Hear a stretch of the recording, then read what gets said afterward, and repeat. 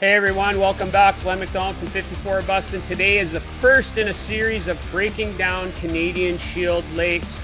I asked the YouTube community and you guys responded and said that the first one you guys wanted was deep water structure. So we're going to be looking primarily at summer patterns in deep water areas on Shield lakes, and we're going to start right now. Shield lakes are notorious for their hard to fish deep water areas. Thousands of islands within the Canadian Shield. Everyone looks good. Every spot looks good. It's how you break them down and how you can get to a spot and relate to your style of fishing that's going to lead you to success or failure on Shield lakes.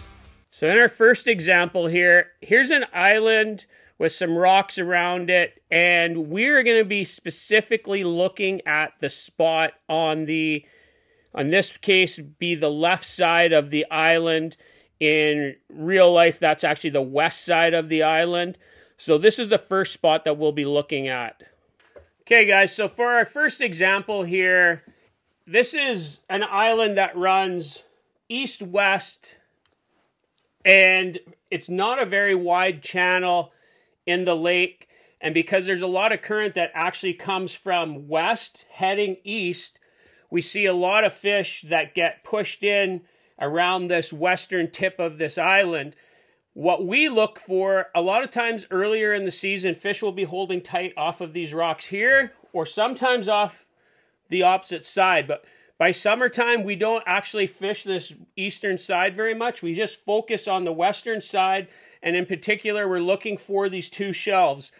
South side has a 12-foot shelf, 10 or 12-foot shelf that we will see fish using. And then the northwest side, off of all these submerged rocks here, we like to look for that first break. And we have about a 12-foot shelf. And actually a little bit further out, there's another rock pile that comes up to about 8 feet. So it's like a secondary reef. So we try to target that saddle section in between there, but we primarily try to target that 12-foot shelf. And in the example that I'm going to show you, I actually catch fish on this Harvey Javelin dive and rise. And a dive and rise is a key style of bait for that type of transition where you get fish that may be just suspended out over a saddle in between there or suspended over that 12-foot shelf. That particular day, I was casting a dive and rise at the front and Dave was throwing a toad at the back. And what he was doing was actually trying to run this a little bit deeper and a little bit slower to see if we had any fish that were sticking a little bit deeper off of structure. Holy shit! Oh God!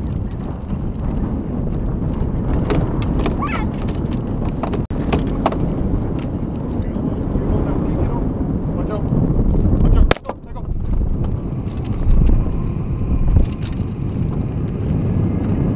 Let go!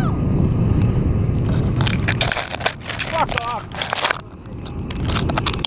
Yeah, you gotta pay attention to that. The wind.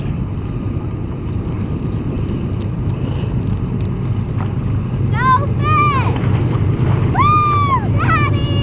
Second fish of the day! Hey, we just got one in the bag here. We've been seeing fish. We're pretty much right on our moon. We've seen the last 3 fish or 4 fish have been pretty active, taking swipes at bucktails. We just pulled up on an island, and we know there's a deeper point here. So Dave's throwing a toad, and I just put on this Harvey Javelin dive and rise, and I was just working it slow over the deep part of the break, and it hit way out from the boat, and we had to cut a couple hooks off of it. I'll grab the fish here.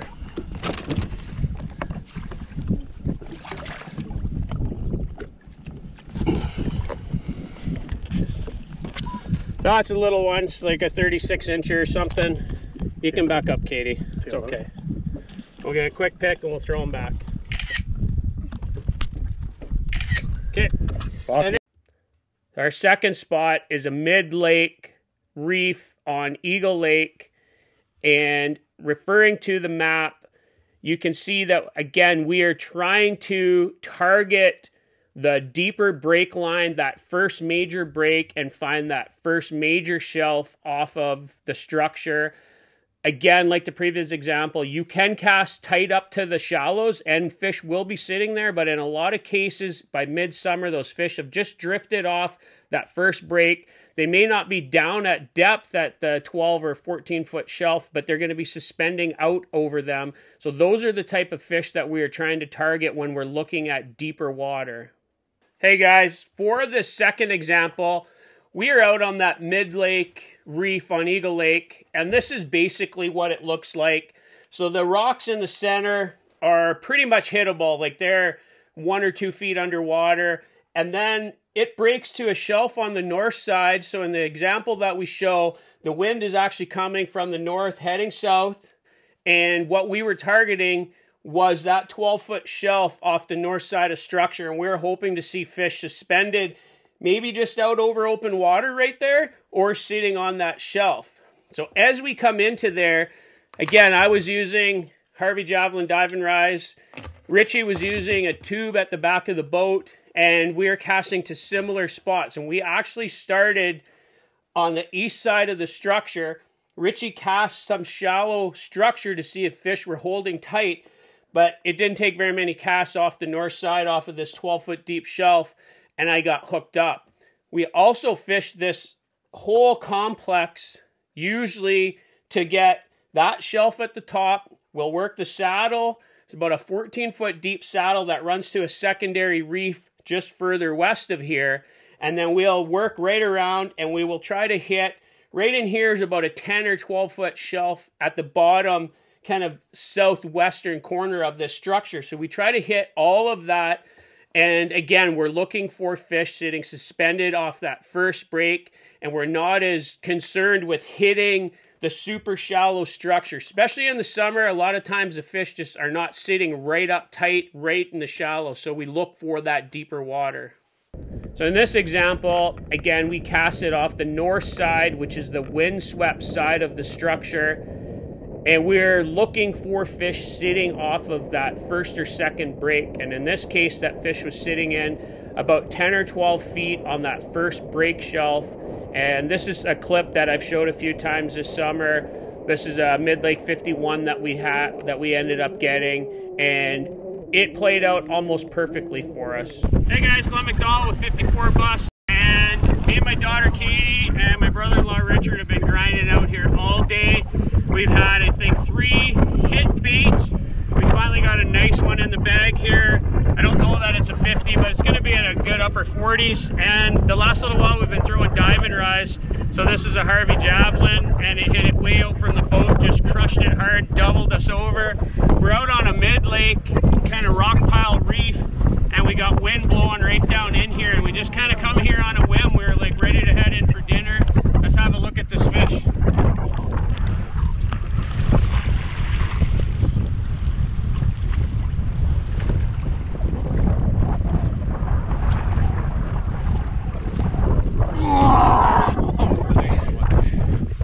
Mid-lake 51 right there. We'll take her.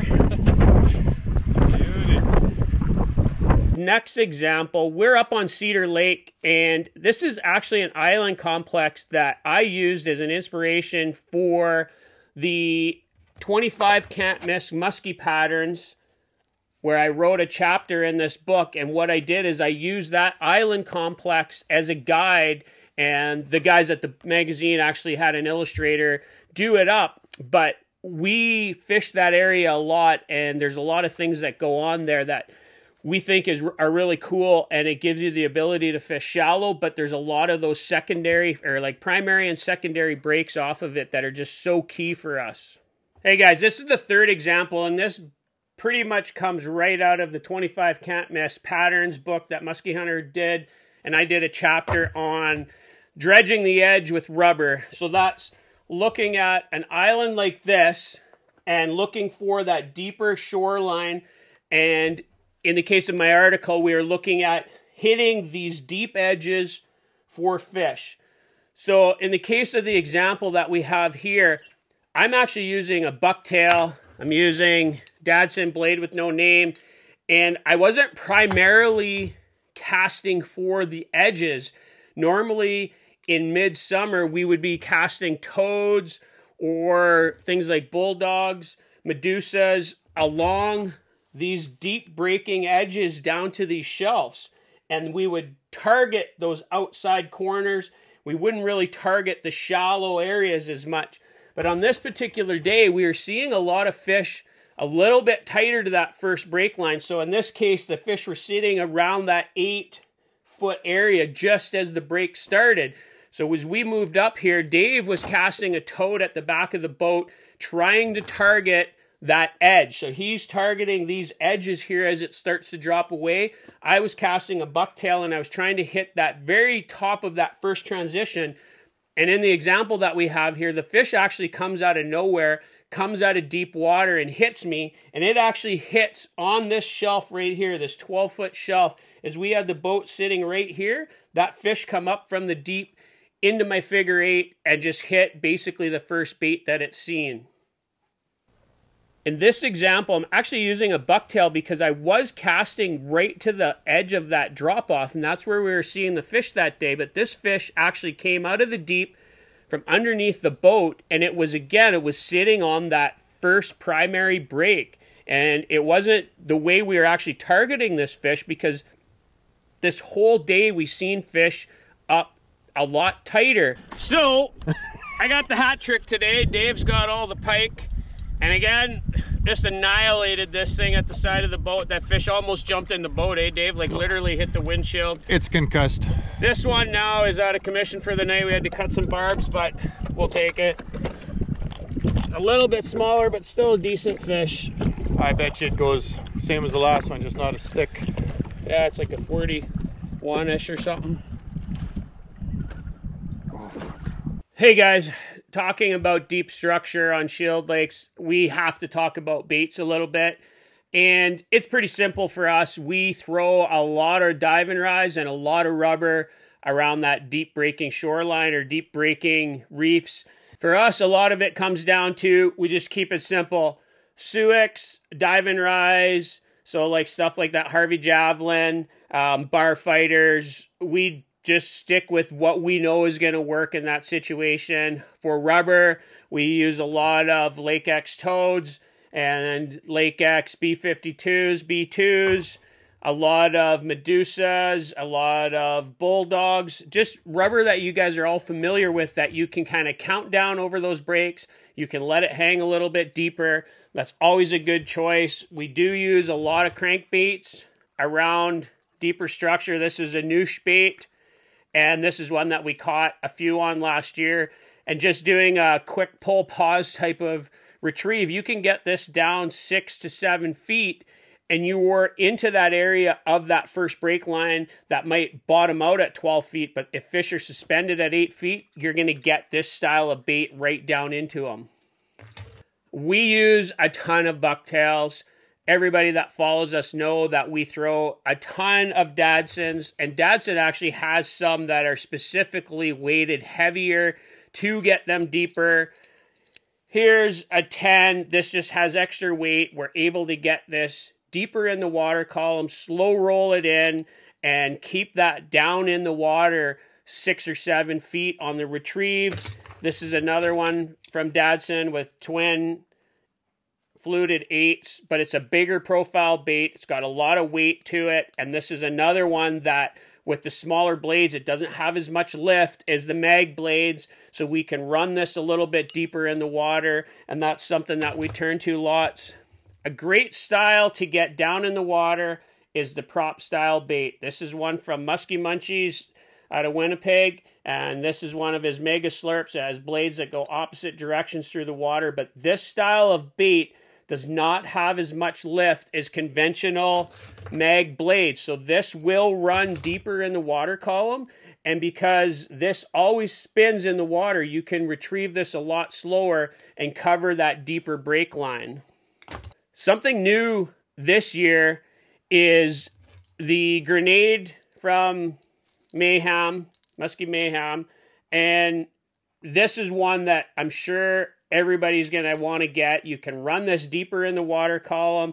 I think that Brad designed this to get down spots where a conventional bucktail would not. And if you try to do a pull and pause, I am told that the blades will spin on the drop. We are going to get this in the water as soon as we get open water and get some underwater footage for you guys. Another one new last year from Drop Tine Tackle is the base jumper. And this is one of the early ones. It's weighted forward, it's heavy, and the key with this is you can do that pull pause and you can walk this down those first break lines, and the blades will always spin on the fall. And we got this in the water late last year, and I will put a link to a video that we did on this down in the description below. But this is going to be another one. You're going to be able to cover so much water that a conventional bucktail, you just cannot walk it down those break lines like you can something like this or that grenade. For us at 54 Bust, fishing deeper structure in summer is all about finding that first break, finding that first shelf or possibly the second shelf, and just starting out deeper, move your way in, as opposed to just rolling up on a spot and trying to cast to the shallowest spot that you can get to, where maybe you were actually sitting on top of the boat or on top of the fish with your boat. So we like to start a little bit further back and then work our way in. Appreciate you guys watching, and for some deep water action, check out this video right here where you're gonna watch us catch one of our nicer fish of the summer. And we get two real nice fish out on open water on Suix. And for now, 54 Bust is out of here, and we'll catch you guys out on the water later.